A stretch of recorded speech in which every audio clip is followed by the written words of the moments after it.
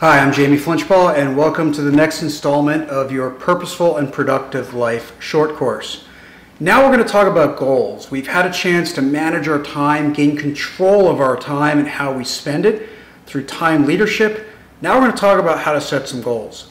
Now, there's a common phrase out there called SMART goals, which is commonly taught. It often shows up as a bullet in almost any performance management system, and I honestly don't believe in them. First of all, when you ask half the people that put the bullet on a slide what SMART stands for, you get 10 different answers. Most people, even if you Google it, you'll find numerous different answers, and some of it really just doesn't make a lot of sense as far as guidelines. Either it's too obvious, where if you can't meet that criteria, like making it relevant, if you can't set a relevant goal, then we have to go back. It's not an acronym problem, it's a bigger problem.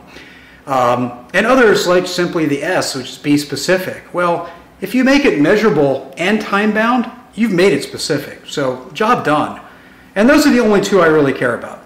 Making it measurable and making it time-bound. Putting a time date on it and making sure that you can really evaluate whether you've achieved success in that goal.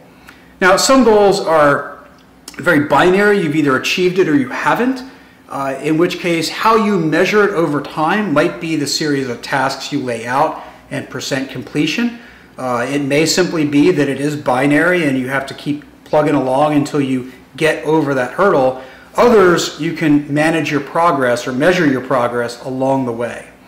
Now, other questions that I like to capture when I'm setting my goals that I ask myself, one is the purpose. What's the why behind the goal?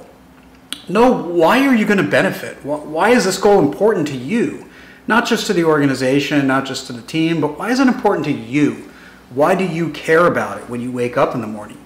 If it's not important, it's just going to slide, and that's fine if you're not working on things that aren't important. That's okay that it slides. Just don't set a goal. Make sure you know your why. I also like to know what barriers I have to overcome. What skills, knowledge, or capability I need to gain, I can learn and develop in order to achieve it. I also like to ask who can help me. Who can I get help from along the way? Now, most importantly, once you start setting your goals, you need to break it down into actionable steps. Most people make the mistake of dropping into their goals at a low cadence.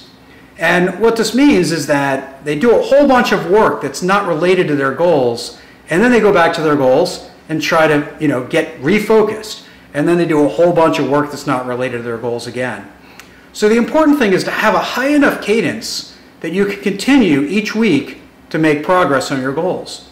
So start by just capturing the 3 next steps. What are the next steps you need to do? And put those next steps on your to-do list. Whatever that is, and we'll talk about that next week. Make sure that you've made the goals tactical. Break it down into actions, not a whole bunch of things you need to do, but some specific next steps that you can put on your to-do list, just like you're picking up the dry cleaning. So here's your assignment. Write at least one goal. Make sure that it's measurable, that you can determine it's successful. Make sure that you know when you want to achieve it by, and absolutely make sure you know why you want to achieve it. Then break that goal down into 3 next steps that you can go take and go put those on whatever you use for a to-do list before we talk about that more next week. That's your assignment. We'll see you again next week. Thank you.